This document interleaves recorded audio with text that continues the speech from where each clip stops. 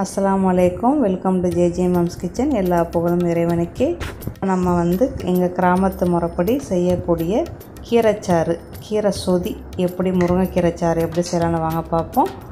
அதுக்கு உள்ள side dish தேங்காய் புளித்துவையல் ரொம்ப அருமையாக இருக்கும். இதை செஞ்சு சாப்பிட்டு பாருங்கள். அதுக்கு முன்னாடி சேனல் இது வரைக்கும் சப்ஸ்கிரைப் பண்ணி பக்கத்தில் இருக்கிற மணி பெல்லை தட்டிக்கிறங்கம்மா.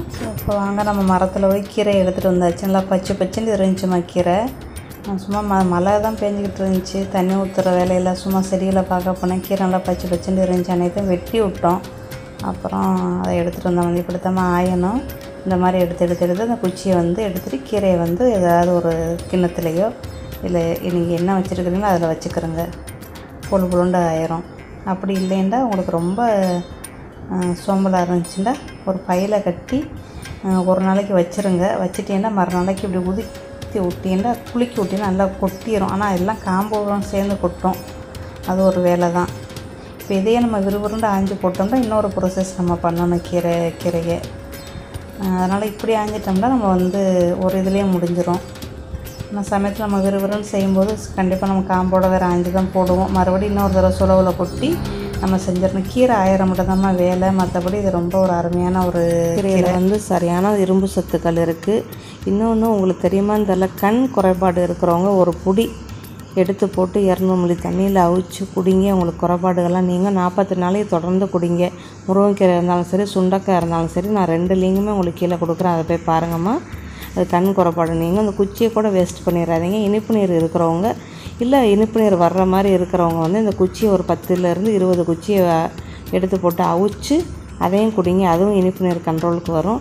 எதையுமே வேஸ்ட் பண்ணிடாதீங்க. நம்மளுக்கு வீட்டை சுற்றி நம்மளுக்கு மருந்து உள்ள செடிகள் தான் நம்மளுக்கு இறைவன் கொடுத்துருக்குறான். அதை நம்ம கரெக்டாக உபயோகப்படுத்திக்கிறணும். உங்களுக்கு பரம்பரைக்கு தான் இனிப்பு நீர் வருதுன்னு தெரிஞ்சிச்சுன்னா உங்கள் பிள்ளைகளுக்காவது அட்லீஸ்ட் வரக்கூடாதுன்னு நீங்கள் நினச்சிங்கன்னா அதுக்கு கோவக்காய், கோவைக்கீரை, முருங்கைக்கீரை இதிலெல்லாம் தினமும் கொடுங்கம்மா. வாரத்தில் 3 நாளைக்கு அப்படி கொடுங்க. கண்டிப்பாக அந்த பிள்ளைகளையாவது அதில் இருந்து காப்பாற்றலாம். இனிப்பு நீர் யாருக்கு வருதுன்னா எனக்கு தெரிஞ்சது என்னோட சாப்பாட்டு முறையை கரெக்டாக நம்ம வச்சுக்கிறணும். சாப்பாட்டு முறையை கரெக்டாக வச்சுருக்காதவங்களுக்கு தான் வருது. நம்ம வவுறு முட்டை எப்போவுமே சாப்பிடக்கூடாதும்மா. அரை வவுறு 3/4 வவுறு தான் சாப்பிட்ணும். நம்மளோட வவுத்துக்குள்ளே இருக்கிற இன்ஜின் செயலிழந்து போயிடும். நீங்கள் அடிக்கடி அப்படி சாப்பிட்டீங்கன்னா செயலிழந்து போய் தான் நம்மளுக்கு இனிப்பு நீரே நம்மளுக்கு ஸ்டார்டிங் ஆகுது. அதை நீங்கள் கரெக்டாக வச்சுக்கிறோங்க. ஒரு அளவோடு சாப்பிடுங்க. பசிக்கும்போது சாப்பிடுங்க. சாப்பிட தண்ணியும் குடிக்காதீங்க. என்ன சாப்பிட தான் சரி, அளவோடு சாப்பிடுங்கம்மா. அதான் நல்லது. இப்போ எல்லா கீரையும் உருவியாச்சுமா. சில காம்புகள் கொஞ்சம் குச்சியாக இருக்கும். அதை இன்னொரு ப்ரோசஸ் பண்ணணும். இந்த மாதிரி கொட்டிக்கிட்டு இப்படியே எடுத்தீங்கன்னா விறுவிறுன்னு எடுத்துடலாம். நம்ம தேவைக்கு மட்டும் எடுத்துக்கிட்டு பேலன்ஸை நீங்கள் ஐஸ் பெட்டில் வச்சிங்கன்னா 2 வாரம் வரைக்கும் உங்களுக்கு கெட்டு போகாது. நம்ம வீட்டை சுற்றியே மூலிகை செடிகள் நிறையா கிடக்கு. நம்ம கிட்டல இருக்கிறது எப்போவுமே நம்ம மதிக்க மாட்டோம். அந்த மாதிரி கிட்டல இருக்கிறத வச்சு நீங்கள் மருந்து செஞ்சு கண்டிப்பாக சாப்பிடுங்க. அது உங்களுக்கு ரொம்ப நல்லது. அது என்ன மருந்து என்ன இலைன்னு தெரிஞ்சுக்கிட்டு சாப்பிடுங்க. சரியா? அவ்வளோதாம்மா. எல்லாம் ரெடி பண்ணியாச்சு. இவ்வளோதாம்மா குச்சி வந்துச்சு. நான் பாதி எடுத்து வச்சுட்டேன். பாதியை கீரைச்சாருக்கு எடுத்துட்டோம்மா. அவ்வளோதாம்மா, வேலை முடிஞ்சிருச்சு. இதுக்கப்புறம் துவையலை பார்ப்போம். தேங்காய் ஒரு புடி 2 புடி எடுத்துக்கிறோங்க. ஒரு புடிக்கு 2 மிளகா போதும். 2 மிளகா சுட்டு வச்சுக்கிறோங்க. கொஞ்சோண்டு புளி வச்சுக்கிறோங்க. கொஞ்சோண்டு உப்புக்கல்லை போட்டு முதல்ல நொரண்டு அரைச்சிக்கிறோங்கம்மா. அரைச்சிக்கிட்டு அதுக்கப்புறம் 3 பல் பூண்டு, 2 வெங்காயம், பொடி வெங்காயம், கொஞ்சோண்டு ஒரு துண்டு இஞ்சி, ஒரு ஸ்பூன் கடலைம்மா. நான் கடலை வச்சுருக்கிறேன். இந்த ரெசிபி என்னோடய ரெசிபி கிடையாது. தமிழ் மம் டேஸ்டி சேனல் வச்சுருக்காங்க என் ஃப்ரெண்டு. அவங்களோட ரெசிபி இது. அவங்க ஊரில் தான் புளி வைப்பாங்க. எங்கள் ஊரில் புளி வச்சு தேங்காய் துவையல் அரைக்க மாட்டோம். அவங்க ஊர் திருநெல்வேலி சைடு, காயல்பட்டினம் அந்த சைடெலாம் புளி வைப்பாங்க. இது என் ஃப்ரெண்டு தமிழ் மம்மோட ரெசிபி இது, இந்த துவையல் ரெசிபி. சரியா? இப்போ வாங்க கீரைச்சாருக்குள்ளே மசாலா பொருள் பார்ப்போம். அதுக்கடுத்து இப்போ நம்ம மசாலா பொருள் பார்ப்போம். 3 பல் பூண்டு, 2 சின்ன வெங்காயம், ஒரு 3 பச்சை மிளகா, ஒரு 1/2 ஸ்பூனு ஜீரகம், 1/4 ஸ்பூனு மிளகு, அதை போட்டு நொறுண்டு அரைச்சிக்கிறோங்க. இந்த மாதிரி கீரைச்சாறு செய்யுங்க, ரொம்ப நல்லாயிருக்கும். அதுக்கப்புறம் நொறுண்டு அரைச்சிட்டு நம்ம இறைச்சித்தூள் அன்றைக்கி அரைச்சோம்ல, அந்த இறைச்சித்தூள் 1 ஸ்பூனு, மஞ்சத்தூள் 1/4 ஸ்பூனுமா. அவ்வளோதான். இதை நொறுண்டு அரைச்சாச்சு. இதுக்கப்புறம் தாளிப்பு பொருளை பார்ப்போம். பட்டை மிளகா ஒரு 2 பட்டை மிளகா எடுத்து கழுவிட்டு வெட்டி வச்சுக்கிறோங்க. இறைச்சித்தூள் 1 ஸ்பூனு, நம்ம கறி மசாலா பொடி கூட தூள் வந்து 1 ஸ்பூனு, அந்த தூள் மட்டும் போடுங்க, ரொம்ப நல்லாயிருக்கும். அப்புறம் வந்து ஒரு 1/2 ஸ்பூனு இஞ்சி பூண்டு, கொஞ்சோண்டு உப்புமா, கொஞ்சோண்டு 1/4 ஸ்பூன் மஞ்சத்தூள், நம்ம அரைச்சி வச்சுருக்கிற நொறுப்பான மசாலா, பூண்டு, வெங்காயம், மிளகாய், ஜீரகம், மிளகு, அப்புறம் ஒரு அரை தக்காளி, 150 மில்லி கெட்டியான தேங்காய் பால், ரொம்ப கெட்டியில் ஒரு அளவு உள்ள தேங்காய் பால், ஒரு 200 மில்லி அரிசி களைஞ்ச தண்ணி. அதோட கீரையை வந்து நல்லா சுத்தமாக உப்புக்குள்ளே ஊற வச்சு 2-3 தடவை நல்லா சுத்தமாக கழுவிடுங்க. கழுவிட்டு இப்போ வாங்க நம்ம போய் அடுப்பை வந்து ஏற்கனவே சூடு பண்ணியாச்சு. சூடு பண்ணி தேங்காய் எண்ணெயை ஊற்றி வச்சுருக்கிறேன். அதில் கொஞ்சோண்டு கடுகு, கொஞ்சோண்டு உளுந்து போடுங்க. மண்சட்டினால சூடாக லேட் ஆகும், அதனால் நான் முதல்ல சூடு பண்ணிட்டோமா. அப்புறம் பட்டை மிளகாயை போடுங்க. பட்டை மிளகாயை போட்டு நல்லா பொரியட்டும். பொரிஞ்ச பிறகு நம்ம அரைச்சி நுணுக்கி வச்சுருக்கிறோம்ல அந்த வெங்காயம் அதுகளை போடுங்கம்மா. வெங்காயம், மிளகா, ஜீரகம், மிளகு,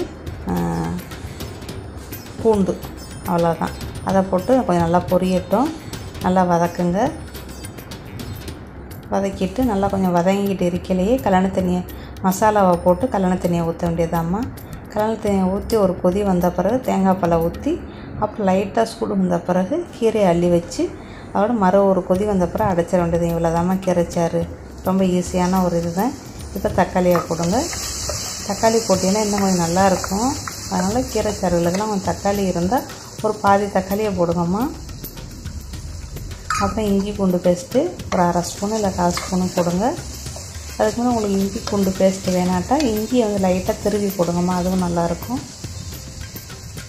அப்புறம் உப்பு, நம்ம கீரைக்கு தக்கன உள்ள உப்பை போட்டு வதக்குங்க. நம்மளுக்கு தக்காளி வந்து கொஞ்சம் நையணும், அதனால் நான் கொஞ்சமாக போடுறேம்மா. தக்காளியை வந்து நொறுப்பில் வந்து அரைச்சிடாதீங்க, அந்த மசாலாவை எடுத்து விட்டு போகிறோம். அதனால் தனியாக தானே வெட்டி போடுங்க. அவ்வளோதான், நல்லா வெந்துருச்சு. இப்போ வந்து மசாலா தூள்களை போடுவோம். மஞ்சத்தூள் 1/4 ஸ்பூனு, இறைச்சி தூள் 1 ஸ்பூனுமா. இறைச்சி தூளை மட்டும் போடுங்க, ரொம்ப நல்லாயிருக்கும். இது குருமாக்கள், கீரைச்சாறு எல்லாத்துக்குமே ரொம்ப அருமையான ஒரு மசாலா தூளுமா. நீங்களும் அதை யூஸ் பண்ணி பாருங்கள். அவ்வளோதான், எல்லா பச்சை வாசனையும் முடிஞ்சிருச்சு. இப்போ நம்ம வந்து கழனியை ஊற்றுங்க. 200 மில்லி கழனி ஊற்றுங்கம்மா. இந்த கழனி வந்து இந்த கீரைச்சாறு வந்து 4 பேருக்கு கரெக்டாக இருக்கும். தேங்காய் பால் ஊற்றாமையும் வெறும் கழனியை மட்டும் ஊற்றி வச்ச கீரைச்சாறு ஒன்று இருக்குது, எங்கள் ஊர் ஸ்டைலில் அது ஒன்று இருக்குது. இப்போ நான் வந்து உங்களுக்கு தேங்காய் பால் ஊற்றி சொல்லி காட்டுறேம்மா. அவ்வளோதாம்மா. இப்போ கொஞ்சம் நேரம் என்ன செய்ய, மூடி வைங்க. ஒரு கொதி மட்டும் வரட்டும். வந்த பிறகு தேங்காய் பாலை ஊற்றலாம். சரியா? கொஞ்ச நேரத்துலேயே கொதி வந்துடும். இது நம்ம செய்கிற வேலையில் பார்த்தா ஒரு 10 நிமிஷம் தான்மா. கீரை ஆயிடுறதுக்கு நம்மளுக்கு ஒரு 1/2 மணி நேரம் ஆகும். அவ்வளோதான், முடிஞ்சிருச்சு.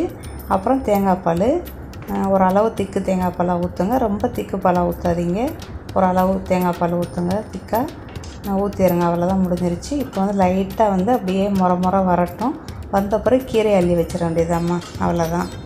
இப்போ பாருங்கள், லைட்டாக பாருங்கள் சூடு வந்திருக்கு. அவ்வளோதான், அதோட கீரை அள்ளி வச்சுருங்க. எங்கள் அம்மா எங்கள் அத்தம்மாலாம் என்ன செய்வாங்க, கொஞ்சம் சோடாமா போடுவாங்கம்மா. அது வந்து கீரை வந்து வேகாதுன்னு சொல்லுவாங்க. இப்போ உள்ள அவசர உலகத்தில் கீரையும் சேர்ந்து தான் வெந்துடுது, அப்போ வந்து வேகாது வேலை. அதனால் கொஞ்சோன்னு சோடாமா போடுவாங்கம்மா. உங்களுக்கு வேணுண்டா ஒரு பிஞ்ச் சோடாமா எடுத்து போட்டுக்கிறோங்க. நான் அதெல்லாம் போடலை. சரியா? அவ்வளோதாம்மா. இப்போ கொஞ்ச நேரம் மூடி வச்சு ஒரு கொதி வந்தோன்னே அடைச்சேன். ஒரு கொதி வந்துருச்சு. வந்ததோடு அவ்வளோதாம்மா, முடிஞ்சிருச்சுமா. உப்பு ரசனை பார்த்துக்கிட்டு நீங்கள் என்ன செய்யுங்க, அடுப்பு அடைச்சிருங்கம்மா. ரொம்ப போட்டு வேக வச்சு கீரையை கடுக்க வச்சிடாதீங்க. இந்த மாதிரி பச்சையாகவே எடுத்துருங்கம்மா, இதுதான் நல்லாயிருக்கும். சரியா? கீரை கடுத்து போயிட்டால் ரொம்ப வேக வச்சா நல்லா இருக்காது, அதோட டேஸ்ட்டே போயிடும். அவ்வளோதாம்மா, அருமையான ஒரு கீரைச்சாறு ரெடியுமா. அவ்வளோதான், முடிஞ்சிருச்சு. இதுலேயே நல்லா அந்த சூட்லேயே நல்லா வெந்துடும். அவ்வளோதான், அடுப்பு அடைச்சிருங்க.